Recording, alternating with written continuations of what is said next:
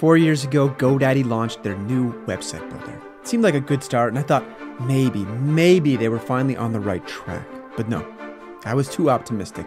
And today I'm going to explain why I don't recommend you build your website with the GoDaddy website builder. Let's dive into it. This is the GoDaddy website editor, and it's pretty straightforward. Click a section, and you can edit it. You can also click an element and edit it in place. So let's try creating a page. We'll make it an About Us page. Now, pages are built by adding sections, so let's add one. And let's check out their general, content sections, and scrolling. This one looks good. There we go. We've added a section.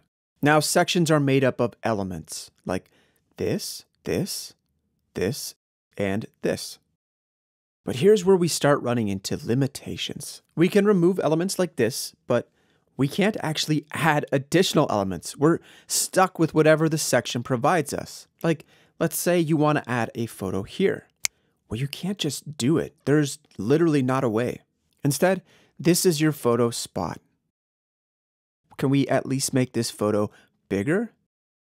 Nope, can't do that.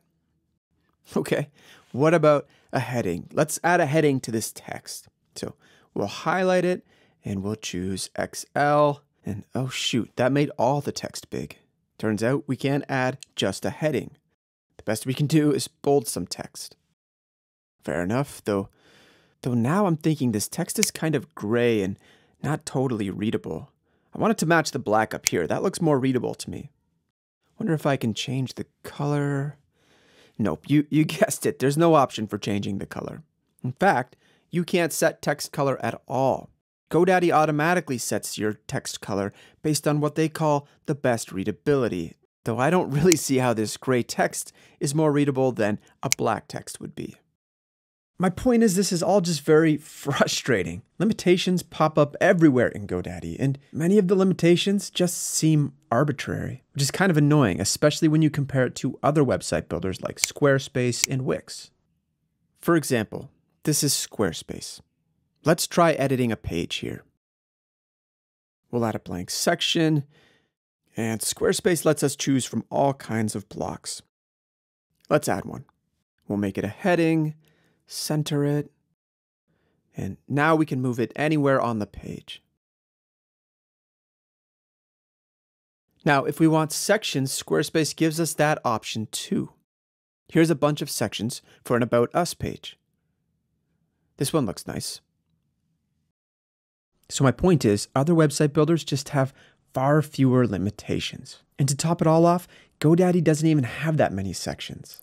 They have 88 sections. Well, Squarespace has over 200. Okay, back in GoDaddy. Now our website navigation pops out like this, which I like on mobile, but not for desktop, so I'd like to change my navigation. Unfortunately, the only way to change your navigation is to change the entire theme. But choosing a new theme changes a lot of things, not just navigation. So my website is going to dramatically change. I don't want to lose my work, so I'm just not going to change my navigation. Since we're already looking at themes, let's discuss them a bit more. On GoDaddy's marketing website, they showcase a bunch of different themes you can choose from. Let's take a look at a few. Honestly, I'd say they all look pretty nice. There are definitely website builders with prettier themes, but these GoDaddy themes are pretty good still. Now, all the themes that they show on their marketing website are just variations on the 22 themes that we can choose from here. Now, 22 is not a huge amount to choose from, especially when compared to other website builders. Plus, GoDaddy hasn't added a new theme in over 3 years, so I doubt this will change anytime soon. Next, let's look at an example feature, blogging. So we'll create a page.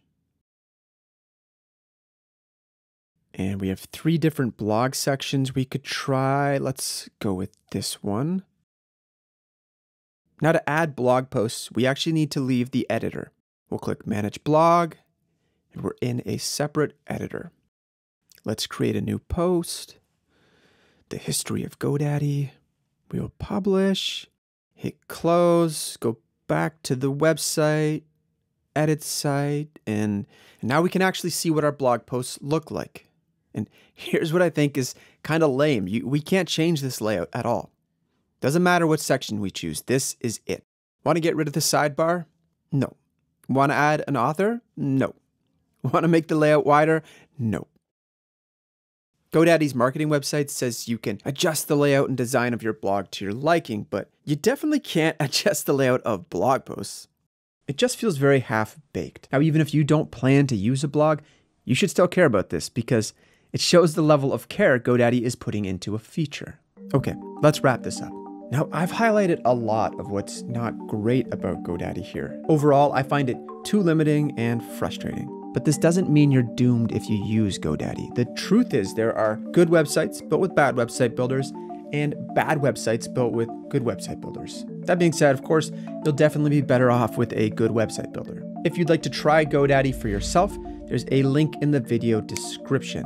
And I may earn a commission if you click that link because, well, I earn a commission on any website builders that I review, good or bad. Though frankly, I'm not expecting many people to buy GoDaddy based on this video. Anyways, thanks for watching. Hope this was useful.